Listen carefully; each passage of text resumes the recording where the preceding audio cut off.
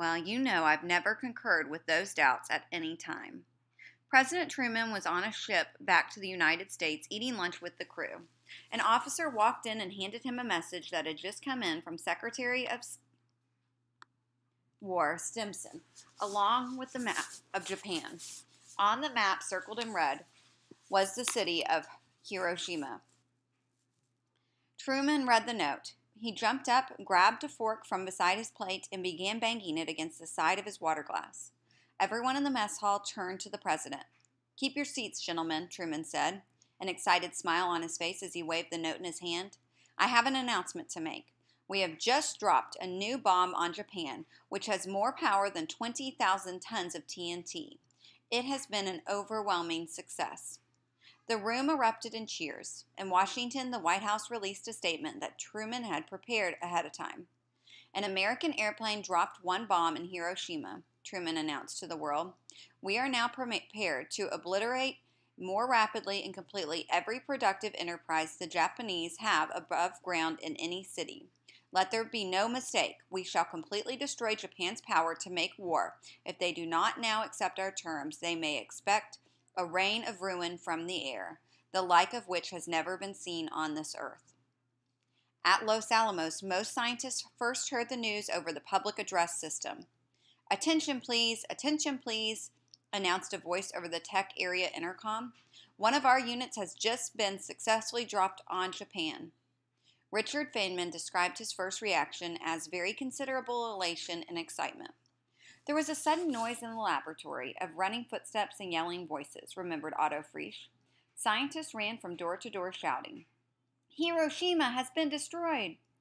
Frank Oppenheimer, who was standing outside his brother's office, remembered thinking, "Thank God it wasn't a dud." But a second thought followed quickly. Before the whole sentence of the broadcast was finished, one suddenly got this horror of all the people who had been killed. Frisch saw fellow scientists rushing to the phone to make reservations at Santa Fe restaurants to celebrate. Of course they were exalted by the success of their work, but it seemed rather ghoulish, he later said. "I still remember the feeling of unease, indeed nausea." As the news spread, children of scientists grabbed pots and pans and ran outside, banging them together and shouting. Parties started all over the mesa. Feynman sat on the hood of a Jeep, playing bongos as people danced in the dirt streets. "I was involved in this happy thing," he remembered, with the excitement running all over Los Alamos, at the same time as people were dying and struggling in Hiroshima. Almost everyone was feeling that same strange mix of pride and horror. That night, Oppenheimer went to a party in one of the men's dorms, carrying in his hand a message from Washington with more details on the destruction in Hiroshima. As he showed the note around, the mood in the room darkened. The party broke up early. As Oppenheimer walked home, he saw one of his scientists bent over a bush, vomiting. He thought to himself, "The reaction has begun." Just before dinner time at Farm Hall, the English manor at which Germany's top scientists were being held, a British officer named T.H. Rittner asked to speak to Otto Hahn in private. Hahn had discovered fission less than 7 years before. Now Rittner told him the news. The Americans had just dropped a bomb on Hiroshima. Hahn was completely shattered by the news, and said he felt personally responsible, Rittner reported. "He told me that he had originally contemplated suicide when he realized the terrible potentialities of his discovery, and he felt that now these had been realized and he was to blame." Rittner forced Hahn to gulp down a glass of whiskey. Slightly calmer, Hahn walked to the dining room where the other German scientists were gathered for dinner. He announced the news. The guests were completely staggered, recalled Rittner. At first they refused to believe it. Rittner excused himself and shut the door. With no idea what they were being recorded, the Germans talked freely. "Did they use the word uranium in connection with this atomic bomb?" Heisenberg asked. Hahn said he wasn't sure. "Then it's nothing to do with atoms," insisted Heisenberg. "The Allies may have used a very powerful bomb," he said, "but not a real atomic bomb, not a bomb based on the fission of uranium atoms." "If they have really got it," said Hahn, "they have been very clever in keeping it secret." "I still don't believe a word about the bomb," said Heisenberg, "but I might be wrong. A little later that night, they turned on a radio and heard Truman's official announcement. Forced to concede that an atomic bomb had destroyed Hiroshima, the German scientists began trying to figure out how the bomb had been made. They discussed the technical challenges and lack of key materials that had slowed their own bomb-making efforts. Then they tried to convince themselves that they could have built the bomb if they had really wanted to. If we had all wanted Germany to win the war, we would have succeeded, claimed Karl von Weizsäcker. I don't believe that, said Hahn, but I am thankful we didn't succeed. The Americans could do it better than we could, that's clear, added Horst Korsching. Weizsäcker wasn't convinced. If they were able to complete it in the summer of 1945, he said, we might have had the luck to complete it in the winter of 1944 to 1945. The result would have been that we would have obliterated London, but still would not have conquered the world, said Karl Wirtz. And then they would have dropped them on us.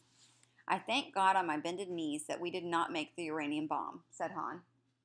Heisenberg said, I would like to know what Stalin is thinking this evening. The Soviet dictator was furious. Stalin had a tremendous blow-up, recalled one top official, losing his temper, banging his fists on the table, and stamping his feet.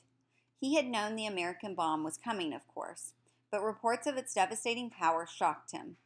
Hiroshima has shaken the whole world, he shouted to his advisors. The balance has been destroyed.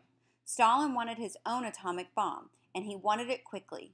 Provide us with atomic weapons in the shortest possible time. It will remove a great danger from us.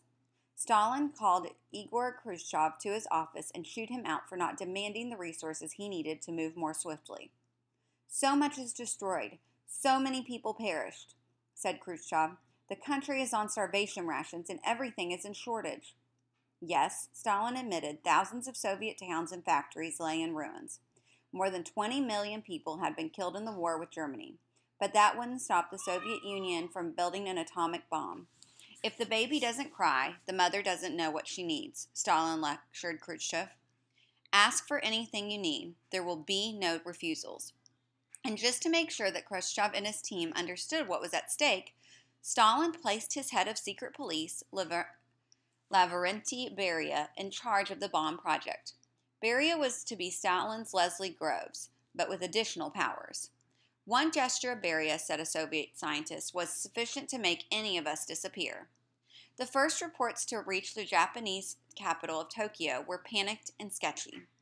Some kind of catastrophe had occurred at Hiroshima, but no one knew the details.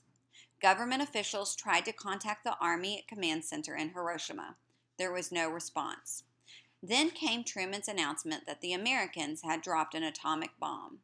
And the next morning, a telegram from southern Japan reached Tokyo. The whole city of Hiroshima was destroyed instantly by a single bomb. General Torishiro Kwabe immediately sent an officer to the lab of Yoshio Nishina, Japan's top atomic physicist. When the war began, the government had put Nishina in charge of fission bomb research in Japan. But the country never made building the bomb a high priority. Now, the moment Nishina walked into Kwabe's office, the general demanded, could you build an atom bomb in 6 months? In favorable circumstances, we might be able to hold out that long. Nishina shook his head. Under present conditions 6 years would not be long enough. In any case, we have no uranium. Kwabe then asked if there was any defense against the bomb. Shoot down every hostile aircraft that appears over Japan, said Nishina. Both knew that was impossible. Government and military leaders gathered to discuss the next question. Was it time to accept the Potsdam Declaration and unconditional surrender? Yes, urged Foreign Minister Shigeru Togo, because America's atomic bomb drastically alters the whole military situation. Such a move is uncalled for, countered Korichika Anami, the war minister. Furthermore, we do not yet know if the bomb was atomic. General Seizo Aru, the Army's chief of intelligence, was sent to investigate. As Ursu's plane circled above what appeared to be a smoking ash-gray desert, the pilot pointed down. Sir, he said, this is supposed to be Hiroshima. What should we do? Land, Arsu said. The moment he stepped out of the plane, Arsu was hit by the horrible stench of burning flesh. It would take time to compile official statistics, but he could see that the city was gone. Of the 76,000 buildings that had stood 2 days before, 70,000 were completely destroyed. About 70,000 people were dead already. Over 100,000 more would die of wounds, burns, and radiation poisoning. Yoshio Nishina toured Hiroshima on August 8th. I decided at a glance, he later said, that nothing but an atomic bomb could have created such devastation. That same day, the Soviet Union declared war on Japan, eager to grab a piece of the dying empire. And still, the debate continued in Tokyo. Political leaders urged surrender. Military leaders refused. In Truman's office in the White House, Secretary of War Stimson handed the president photographs of the ruins of Hiroshima taken by American planes. Truman studied the pictures. He mentioned the terrible responsibility that such destruction placed upon us, Stimson remembered. We ought to proceed with Japan in a way which will produce as quickly as possible her surrender, Stimson told the president. Truman agreed. But aside from dropping another bomb, what options were there? Reword the post-Dom declaration, Stimson suggested. Tell Japanese leader they could keep their emperor as long as it would get them to surrender. Not possible, Truman insisted. Ever since Japan had attacked Pearl Harbor, the United States had been demanding unconditional surrender. Now, after the enormous sacrifices American fighters had made, Truman felt he could not back down from that demand. Political worries played a role, too. If Truman began negotiating with Japan now, it could be seen as a sign of weakness. Political opponents would attack him for flinching under pressure. Truman decided he'd wait to hear from Japan. Until then, the atomic bombs would continue to fall. Another day passed with no word from Tokyo. Back on Tainan, the second atomic bomb was being assembled even as the world was learning about the first, remembered Paul Tibbets. Known as Fat Man, this was a large round plutonium implosion bomb similar to the one tested at Trinity. Unless Tibbets heard otherwise, his orders were to drop the bomb as soon as the weather conditions permitted. The use of a second bomb the same week, he said, was calculated to indicate that we had an endless supply of this super weapon for use against one Japanese city after another. Tibbets assigned the mission of dropping the second bomb to a pilot named Charles Sweeney. Fat Man was loaded into a B-29, and Sweeney and his crew took off and flew toward Japan early on the morning of August 9th. Sweeney reached his target, the city of Kokura, at about 10:30. The city was covered with clouds and visible from the sky. Sweeney circled the plane, looking for an opening.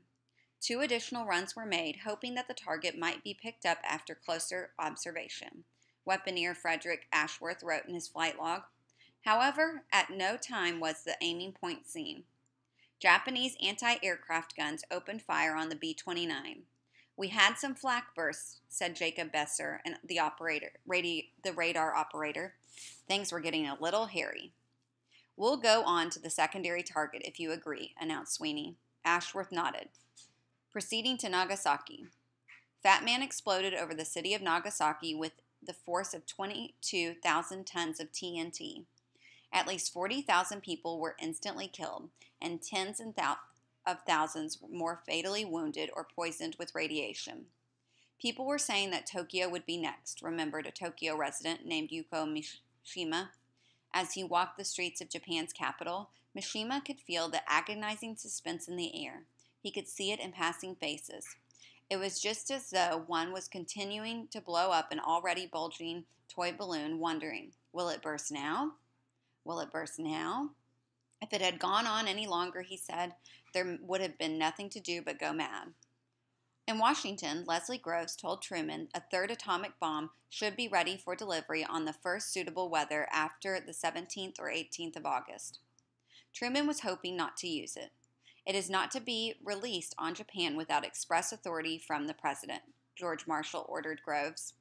Japan's Big Six leaders gathered in Tokyo for an emergency meeting. Once again, the top generals resisted surrender. The desperate debate lasted late into the night before Emperor Hirohito stepped in. The emperor did not normally make policy decisions, but in times of crisis his word was final. I cannot endure the thought of letting my people suffer any longer, he said. The time has come when we must bear the unbearable. That ended the argument. Japan surrendered on August 15.